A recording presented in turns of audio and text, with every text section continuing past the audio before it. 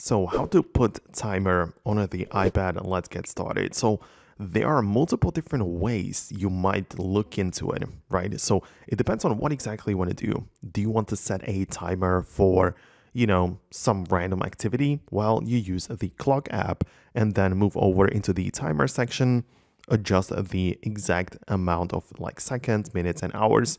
And then you can hit start, and after the timer is up, you will hear a sound, the one which you have set up in here during the setup process. So this is how you can put a regular timer on the iPad.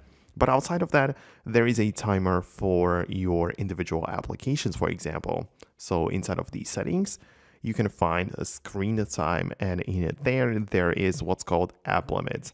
And you can individually add app limits for any application you want, meaning that you choose, I don't know, like Instagram or a game or whatever it might be. You choose that as an app. And again, similarly, adjust the amount of minutes and hours of how long this app is allowed to be used. So you are putting a timer, but on a specific application. So that's a different approach. Of course, there is more to get into, and I have a bunch of different tutorials on this channel about screen time and how you can set it up properly.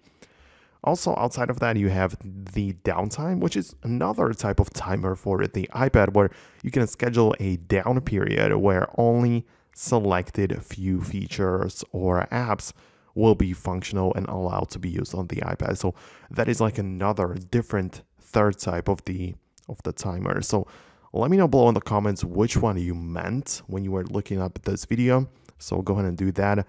But thanks a lot for watching. Hit the thumbs up to let me know that you liked the video and found it helpful. Most definitely subscribe for more videos like this one, and I'll see you in the future.